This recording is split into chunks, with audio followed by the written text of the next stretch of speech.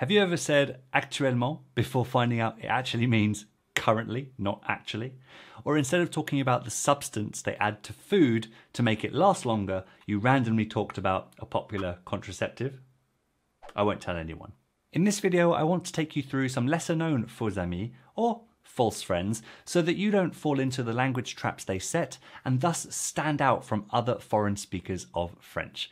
Du coup, si vous êtes prêts, allez, c'est parti. So, faux amis are words whose spelling closely resembles a word in the other language, but whose meanings do not, and that part is key. First of all, how do you think you say to assume something in French, as in to make an assumption? And I'll give you a couple of seconds here to think of your answer.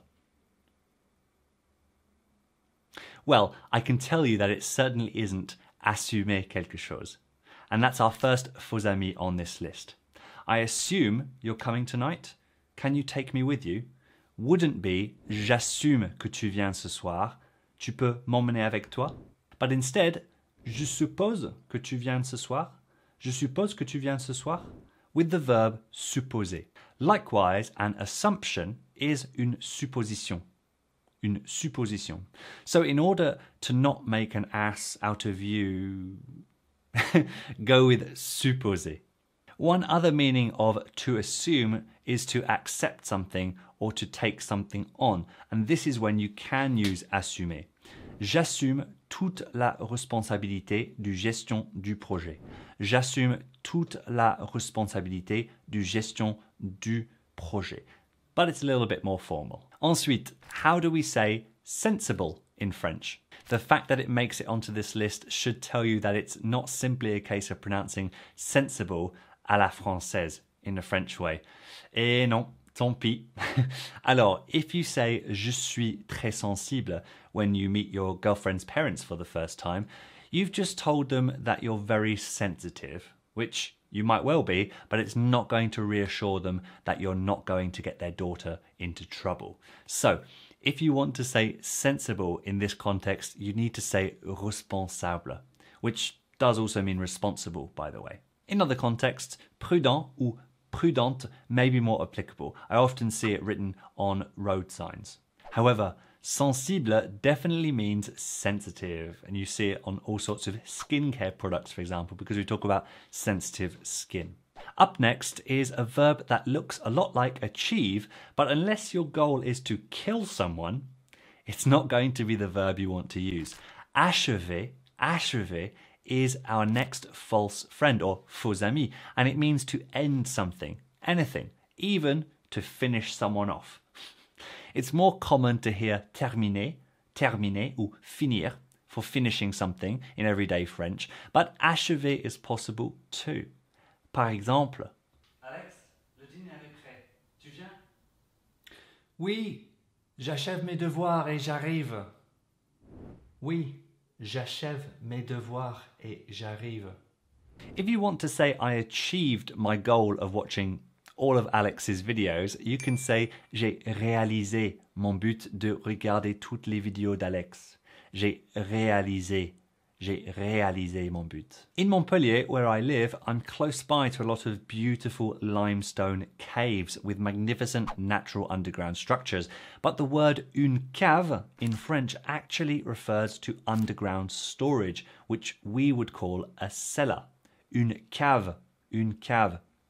Une cave à vin is a wine cellar, and a popular use of the word that you'll find in French. So when you're looking at properties in France, don't be scared that there's a cave included. There aren't any trolls, just extra storage space, where a troll could hide himself. Bref, the word for a cave in French is une grotte, une grotte. And I'm sure you can see the resemblance to the word grotto, which we typically only use at Christmas, right? One potentially embarrassing faux ami is the verb introduire. Introduire. It looks like introduce, right? Indeed, in some contexts it can mean to introduce, like to put your card into an ATM, you introduce your card. Or in grammar, to say that une préposition introduit other words to the sentence. However, when I was a lot more inexperienced and had recently arrived in France, I said to someone, il m'a introduit à elle, or something like that, which actually means something like he penetrated me to her. Oops. So if you want to say he introduced us, you use the verb présenter. Présenter. Il nous a présenté. Il nous a présenté.